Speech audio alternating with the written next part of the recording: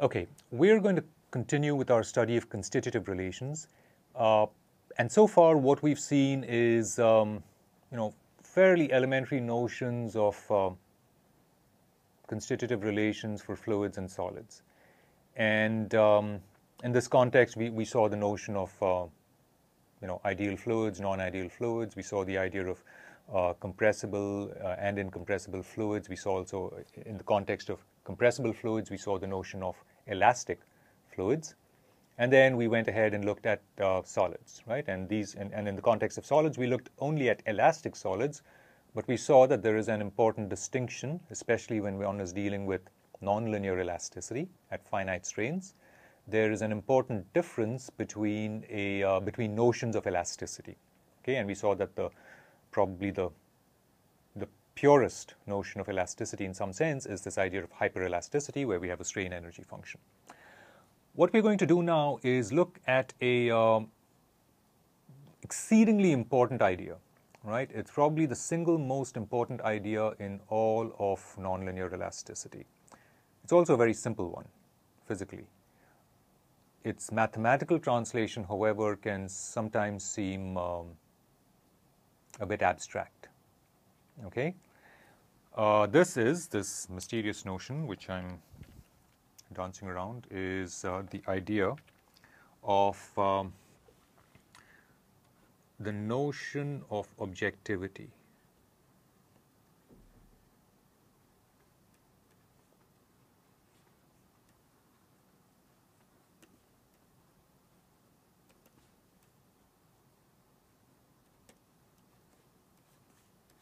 Right, or also often called frame invariance.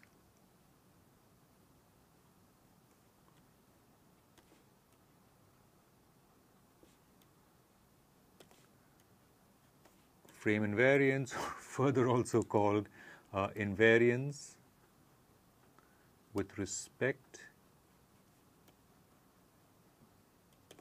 to observer.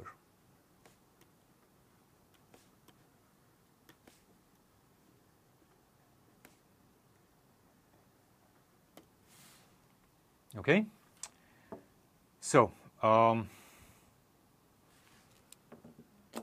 put it in a very simple, almost cartoonish way, here's what's happening. Let's talk about it in the context of a solid, right? We have the body, reference configuration, deformed, it's gone to its current configuration. Okay, we have our basis, right? It's our reference frame.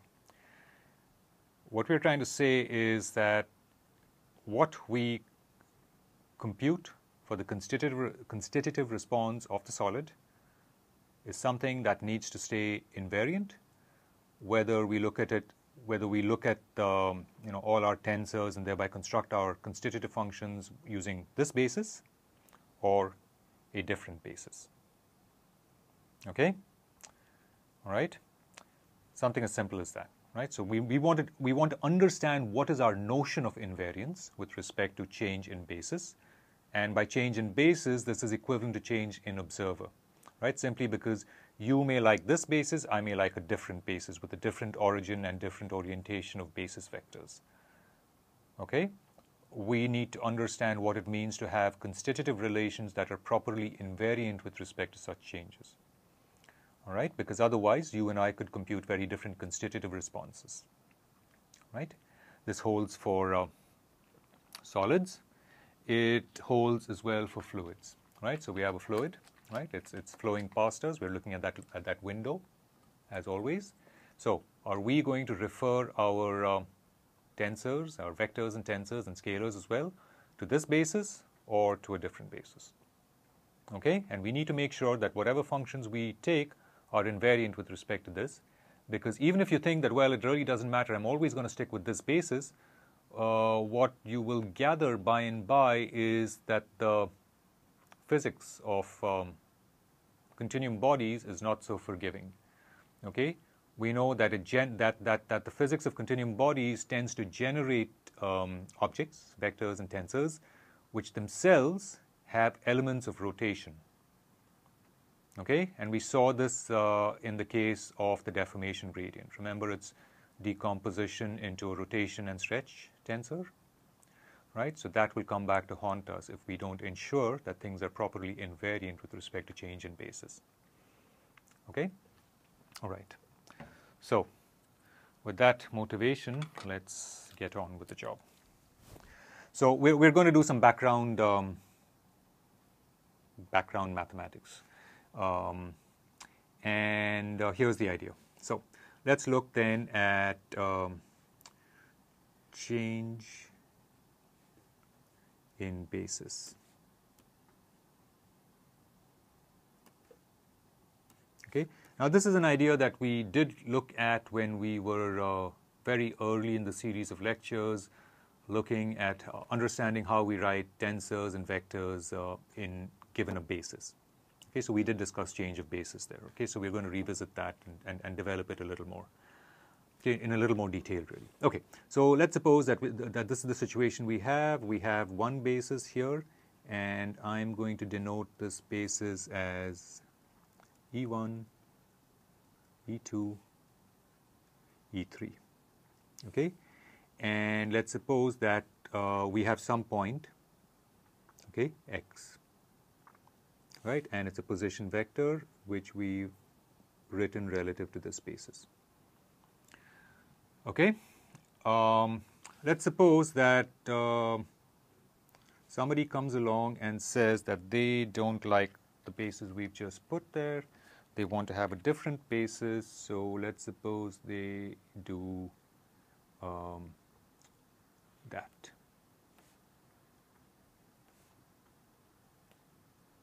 Okay, and let's suppose that that is their E1 bar, E2 bar, and E3 bar. Okay, I've ensured that both of these are right-handed and that they're orthonormal. Okay, let's assume that we have that. Okay, so let's just suppose that we have EI dotted with EJ equals delta IJ, and EI bar dotted with EJ bar also equals delta IJ. Okay, let's suppose that the origins are, let's label the origins O and O bar. I don't want O bar there. Let me put it on the other side. O bar. Okay, now that position vector of this point has changed.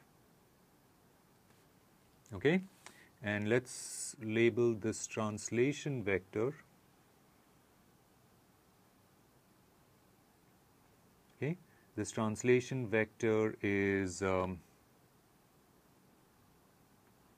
That translation vector is C bar. Okay. All right. Now, what we want to understand is the following, right? We want to understand how to write this vector,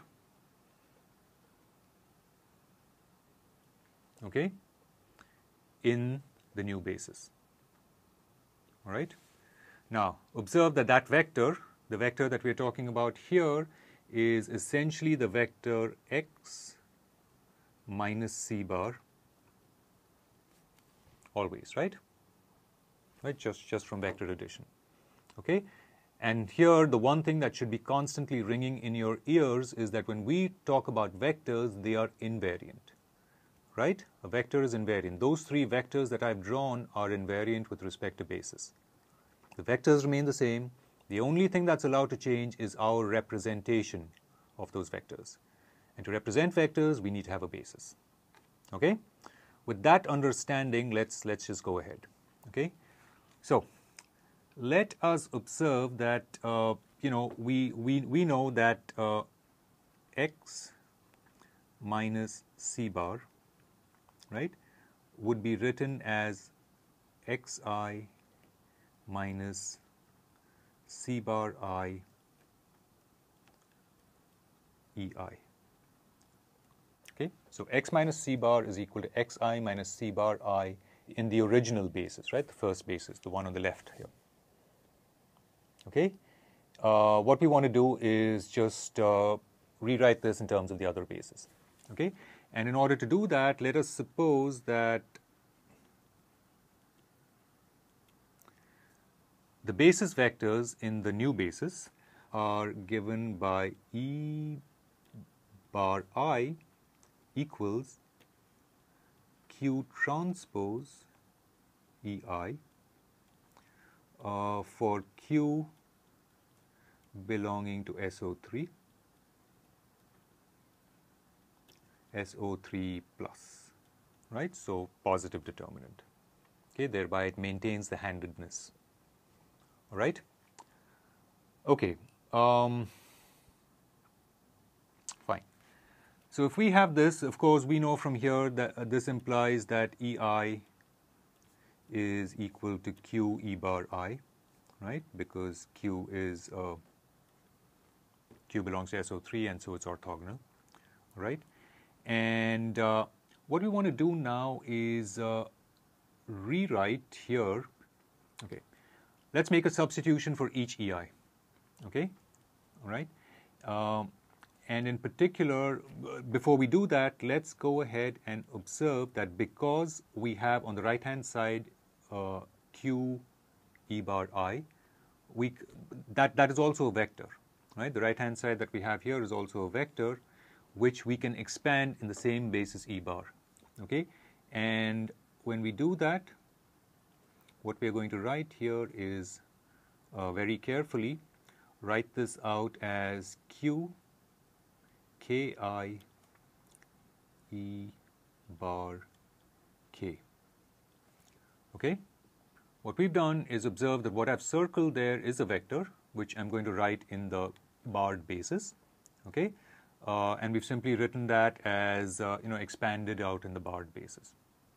Okay? And when we first defined tensor components, we had agreed to have this particular notation and arrangement of indices when we did such a thing. Okay? What I'm going to do now is make a substitution in this relation. Okay? All right, so the way I'm going to do that is the following. Okay? What that does is it tells us that our vector x minus c bar, which we wrote as xi minus c bar I. Okay? Now note that I haven't completed what I wanted to write, but what I have on the right-hand side are the components with respect to the original basis. Okay? This times EI, but for each EI we have this representation, Q Ki E bar K. All right? Okay? But now you observe that we can equivalently write this as Q Ki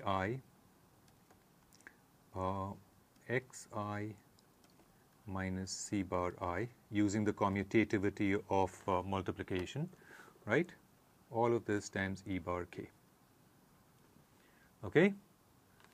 But then our vectors on the left-hand side, that vector on the left-hand side can, if we were to just expand it out in the basis, in the E bar basis, what we would write is xi, let me call this xi bar minus c double bar I,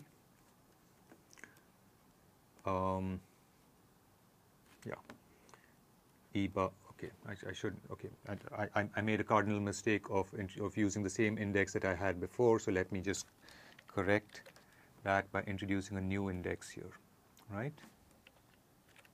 I can't have the same index. I need to have xj.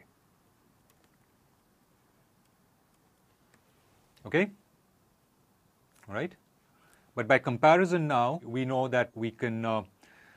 Okay. xi minus c bar I. Okay? So that is what we have as the relation between the components of our vector in the new basis, in the barred basis, relative to its components in the unbarred basis. Okay? So, if we think of the components, okay, those components change as x bar 1 minus c double bar 1, x bar 2 minus c double bar 2, x bar 3 minus c double bar 3, okay, equals q, right, the tensor q, acting on x1 minus c bar 1, x2 minus c bar 2, x3 minus c bar 3. Okay? All right? So, in terms of components, what we see, if we just write the components using linear algebra notation, what we may say is that x bar minus c double bar, right? And we understand this as essentially the vector that I've written just above in the brace brackets. Okay? Those components combined into a vector transform as this.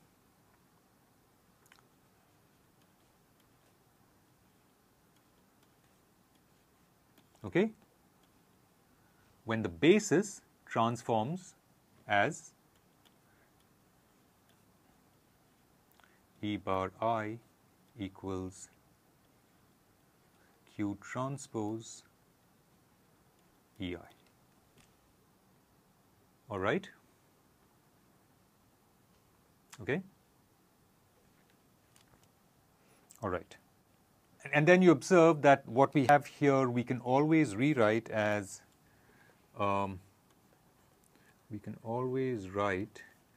x bar minus c double bar, remembering that this is the vector of components, is equal to qx minus or plus yet another vector c, where this vector c is essentially minus q c bar. Okay?